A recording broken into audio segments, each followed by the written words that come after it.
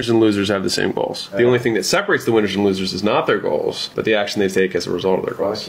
Set goals and all that stuff. It's like, dude, setting goals is the easy part. Everyone sets goals. You know, in our community, we talk about like making the goals committing to actions, making a certain amount of action every day being the goal. And it's both sides, because some guys will make their first 20 grand month and then they just stop doing reach outs because they're like, well, I made it. And then the flip side, the guy who has no replies back one day and he's like, oh, I guess I'm a failure, right? And it's both sides of it, but making the goal for 100 days to do the thing rather than I just want to be rich. Having goals does not make you special.